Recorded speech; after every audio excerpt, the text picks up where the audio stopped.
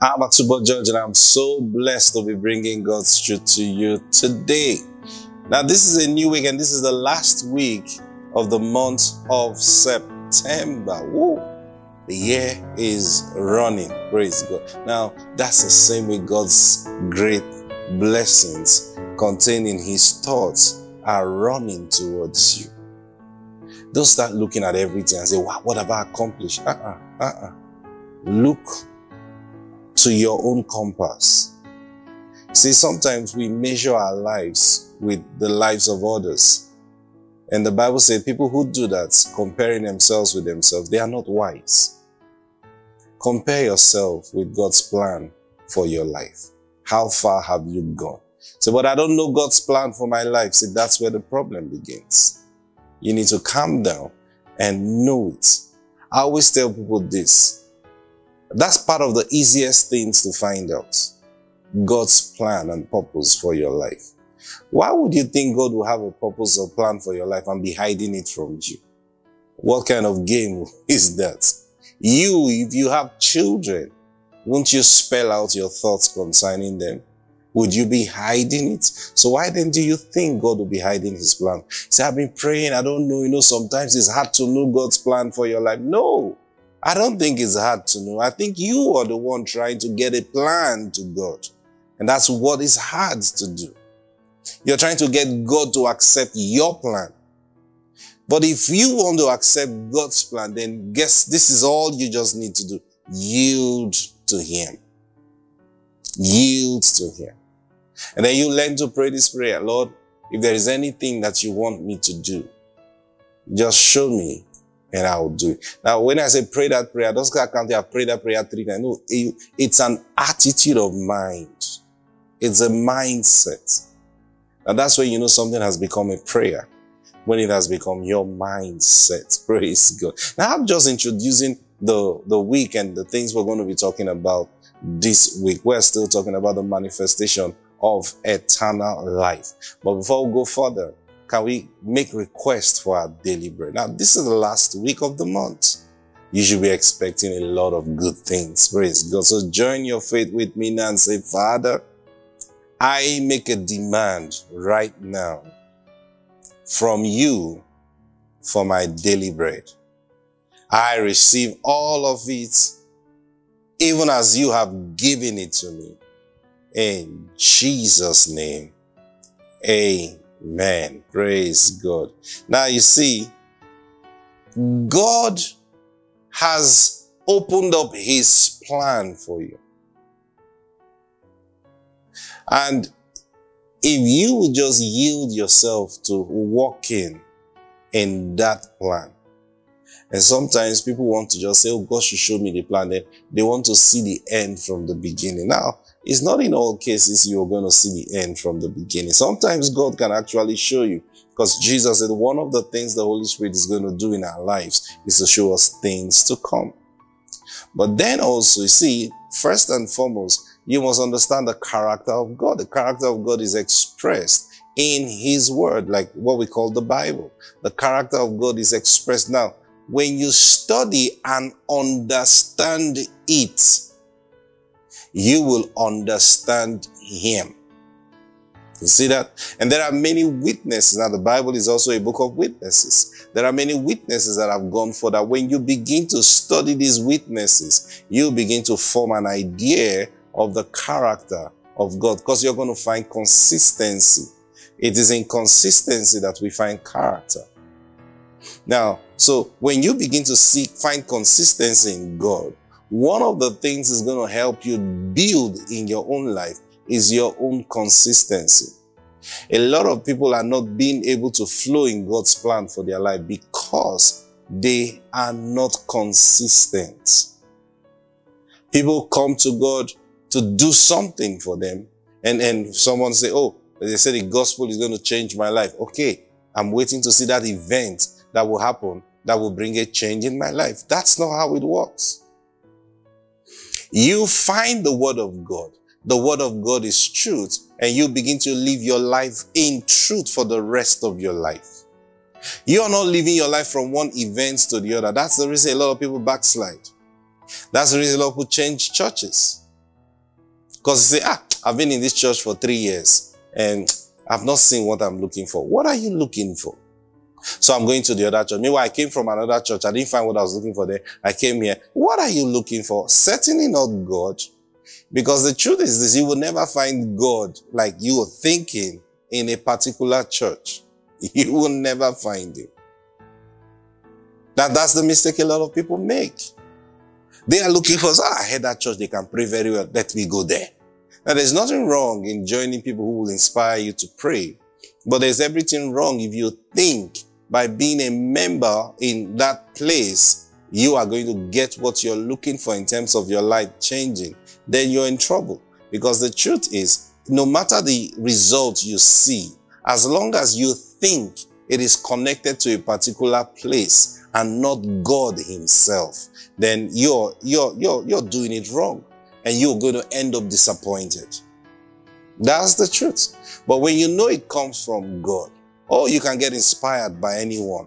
But you know your dealings is with the Lord. It will give you some great measure of consistency. And when that consistency is in your life, then you're dealing with character. Praise God. Now turn your Bibles with me to Deuteronomy chapter 8. I think somebody just needed to hear that. Be consistent. Be consistent. And you'll see all the changes that God wants you. Sometimes, I know the pressure of life can put you off track. But refuse it. Those are the things you've got to refuse. Refuse. When he says resist the devil and he will flee. Those are the things. See, you're not looking for one man with a very dark face and horns coming to you. No, when life throws challenges at you and then you begin to hear the voice of the devil, then you look, how long have you been in this thing? Is it working? It's not working. My friend, just go and look for something else to do with your life. Now that's the devil speaking to you. What do? Resist him. Deuteronomy chapter 8 from verse 1.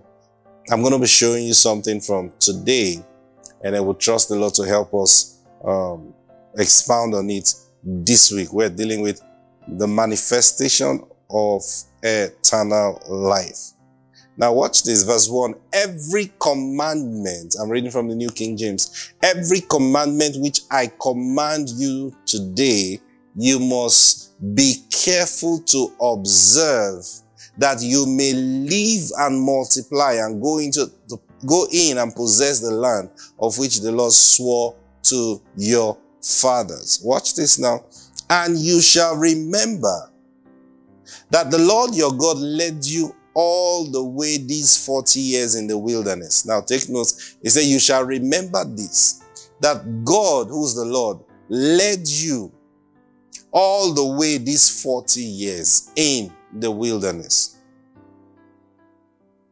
to humble you and test you, to know what is in your heart, whether you will keep his commandment or not. It says all these 40 years, God was checking you out to see if you will keep his commandment or not. Now watch this. Wonderful. Verse 3. So he humbled you, allowed you to hunger. Old King James say he suffered you to hunger. That actually means he made you to be hungry. Meaning they could have lived those 40 years without eating food and they would have survived. Say, how? Supernaturally, of course. Because they were under a cloud. All right. But he said, now watch this. I want you to follow this carefully. He says, so he humbled you, allowed you to hunger, and fed you with manna which you did not know, nor did your fathers know. Now, you see, when he allowed you to be hungry, he didn't let you go look for food yourself. When he allowed you to be hungry in that wilderness, he now gave you, now that you were hungry, you cried out for food. He now gave you food that your fathers did not know, food that you have never seen before. Guess where this thought is going?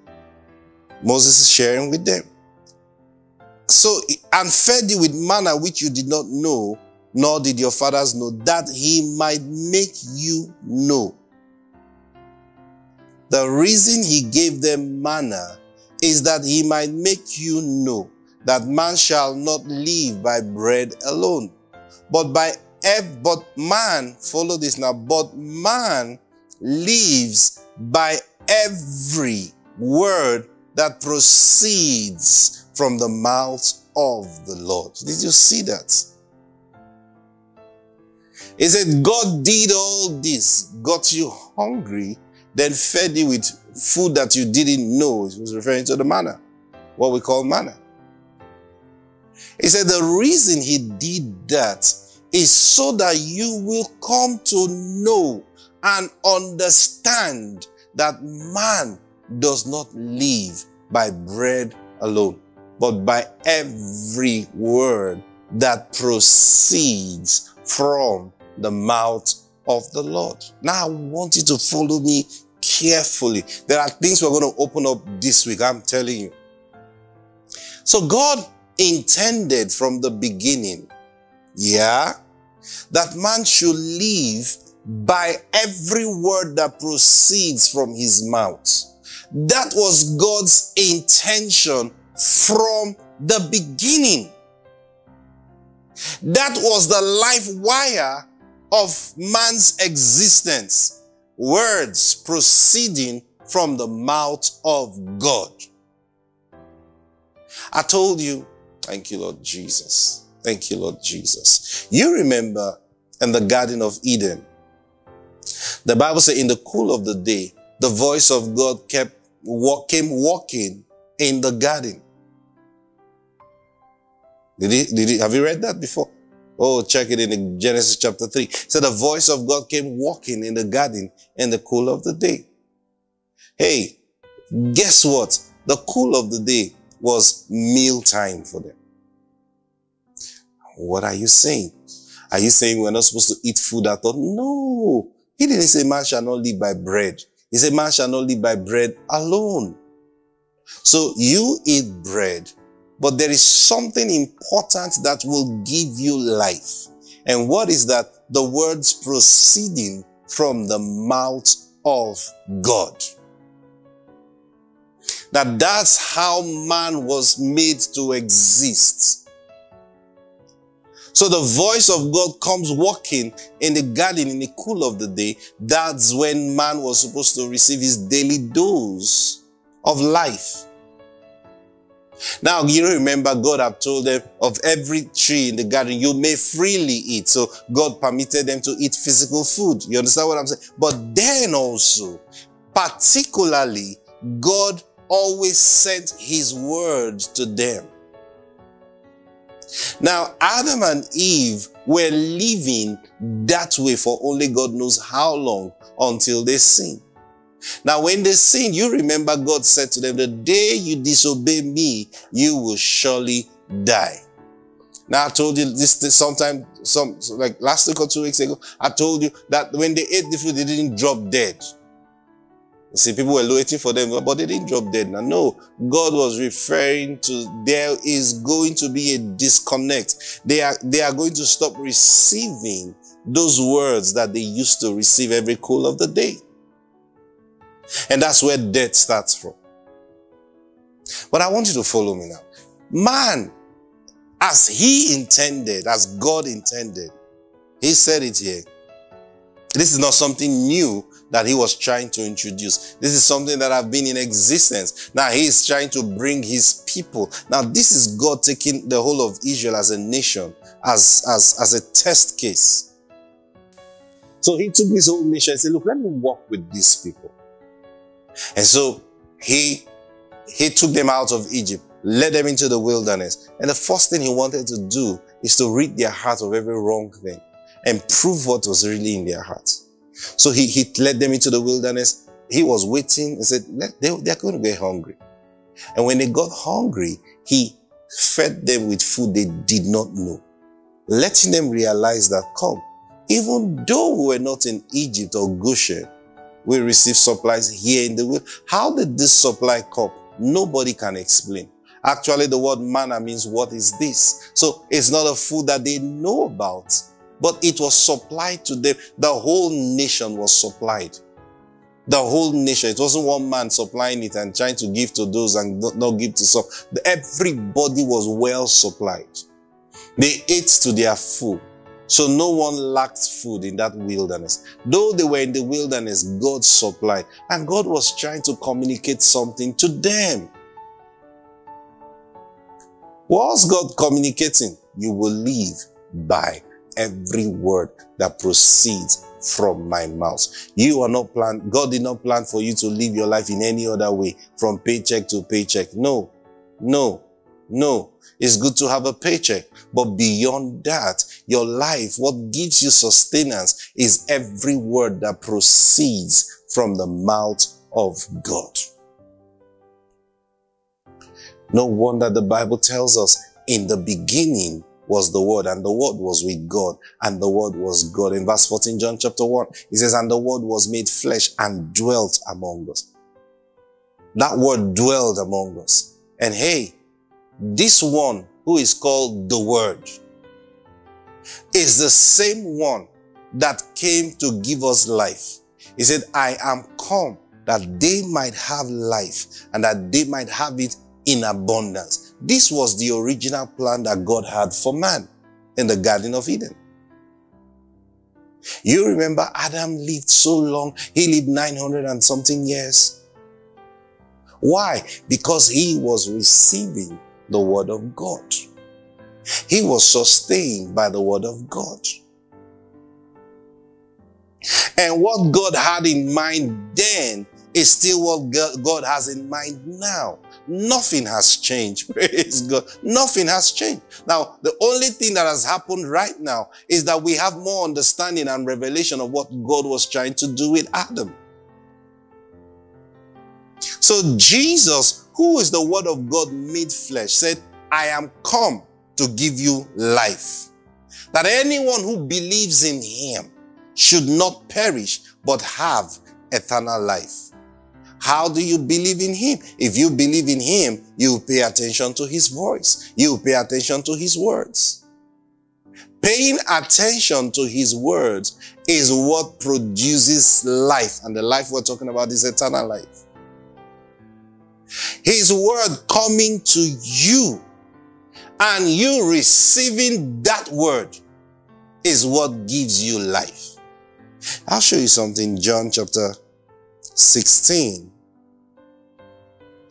Thank you, Holy Spirit. John 16. Verse 28. Oh, thank you, Lord Jesus. Verse 28, John chapter 16. Jesus speaking and says, I came forth from the Father and have come into the world. Again, I leave the world and go to the Father. What was he talking about? He is the word of God that proceeded from the Father. You see that? And he came into the earth for one purpose, to give men life. The life that he came to give men is for men to receive his words. Of course, his words are the words of God. Jesus is not going to say anything the Father did not say. And Jesus is still speaking to us till this day. If you are obedient, if you open your ears to hear his voice, his word is going to come into your heart. And brothers and sisters, that word that is coming to you now, that word that is coming to you today, is the word that God have ordained to give you life. Praise God. Our time is up for today. It's going to be an exciting week. I know. Let me just pray for you right now. Father, whatever situation anyone watching me right now is facing, just like David said, he sent his word.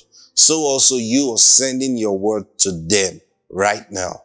And that word is bringing a change, bringing a great deliverance in their life. In Jesus' mighty name. I pray that a miracle will take place in your life today. In Jesus' name. Amen. If you've not subscribed to my YouTube channel yet, please do so now. God bless you. Bye.